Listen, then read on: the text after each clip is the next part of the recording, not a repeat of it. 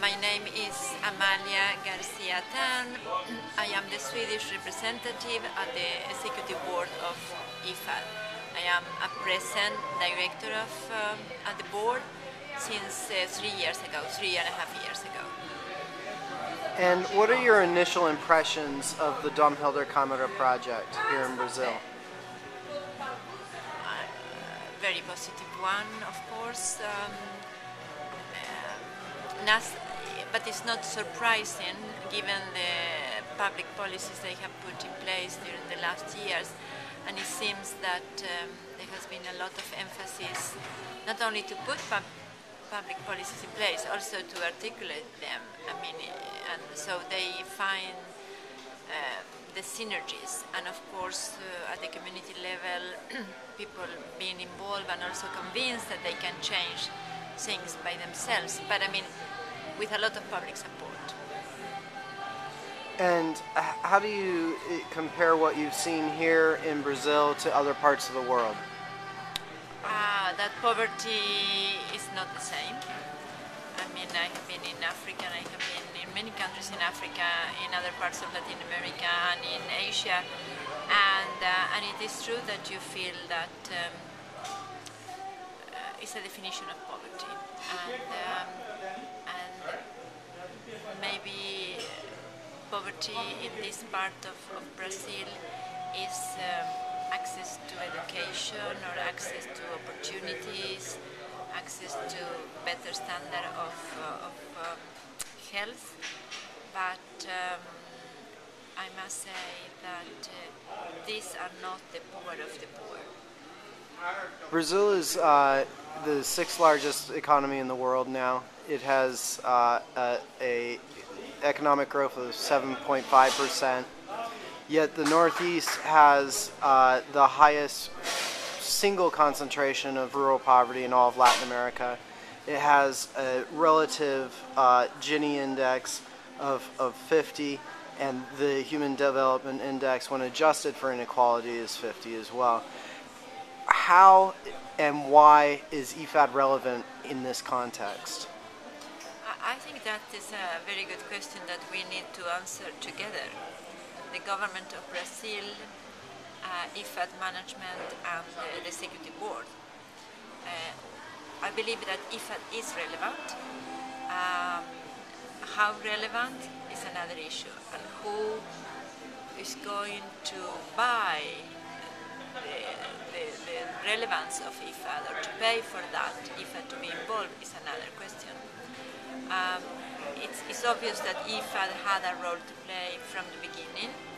It's obvious that still IFAD can be a key player, maybe at least as they present themselves, and it seems also from what we have heard, they can help to articulate, and also because they come with experience of community development, that it seems very, very particular and important to this area.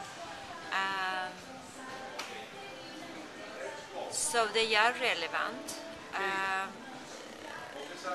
But it's always a question of choices and priorities when you, it's not IFAD not being relevant in Brazil. The question is IFAD more relevant in some other place? Can the government of Brazil do this by themselves, or do they need IFAD? If they need IFAD, are they willing to pay for it? That is a discussion that is already in the papers that we have received from the board. At some point, the middle-income countries we want them to be part of the family of IFAD. We want to be them contributors, and we want them also to get part of the assistance of IFAD. But then it is, okay, to what extent? Because it is always a question of choices.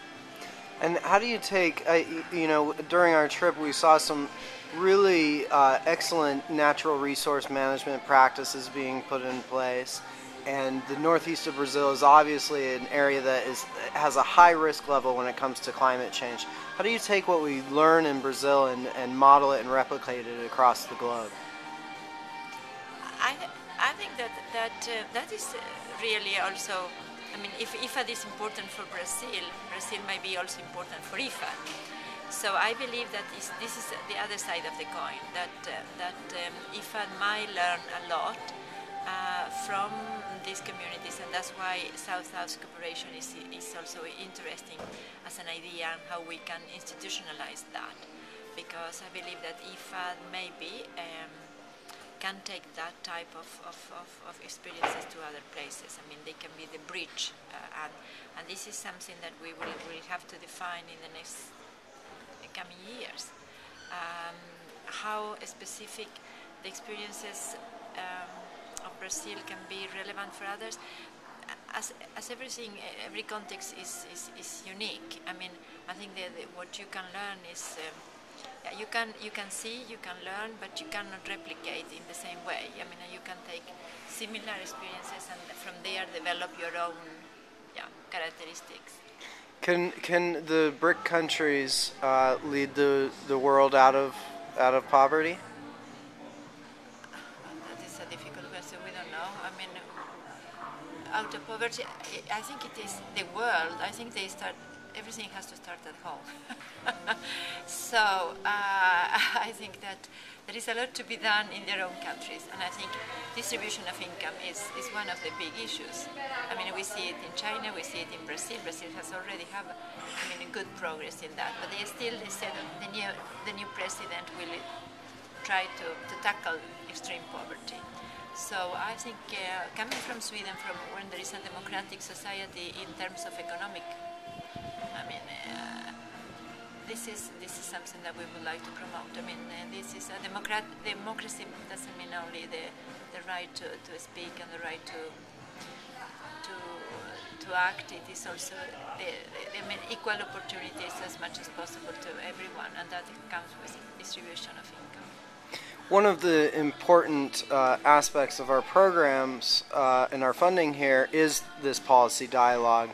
And the purchase of public goods from smallholder farmers is one of the cornerstones of the National Rural Poverty Reduction Program.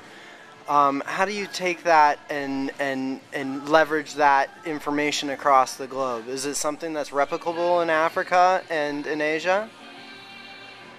Are you thinking about the programs that they have put in place, as you say, to buy? I mean, yeah.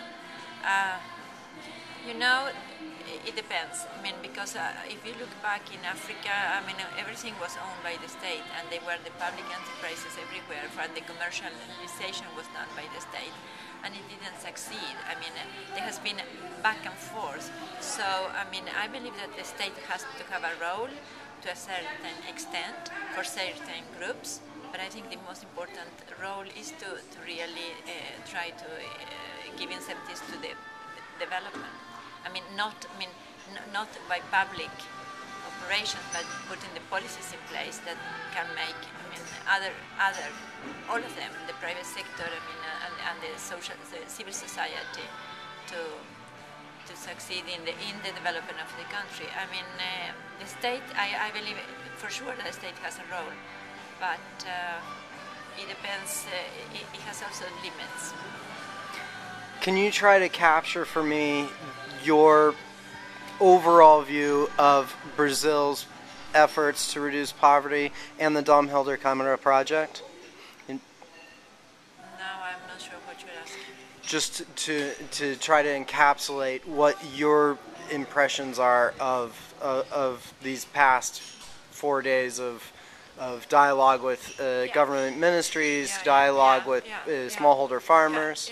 That everything starts with political will